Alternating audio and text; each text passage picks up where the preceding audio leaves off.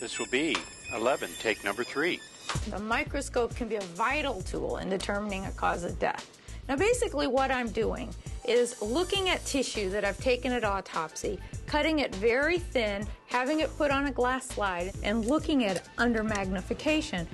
What I'm looking for is the cells. I'm looking for inflammation, abnormalities like cancers. Every once in a while, there'll be a case that I don't suspect something at the autopsy, and I find it under the microscope, and those are great cases. I love those. Now, in every autopsy we do, we use this piece of equipment. It's our saw. Now, you might recognize this saw if you've ever had a broken arm, because it really is a saw to cut your casts off. And it's an oscillating saw, and it's made to cut the bone, but not cut the skin. Does that happen all the time? Well, it can cut skin. Sandy managed to cut tissue with it, her own. Because Sandy's the one that usually uses the saw. The forensic techs will open up the calvarium, the tops of the skull, to remove the brain.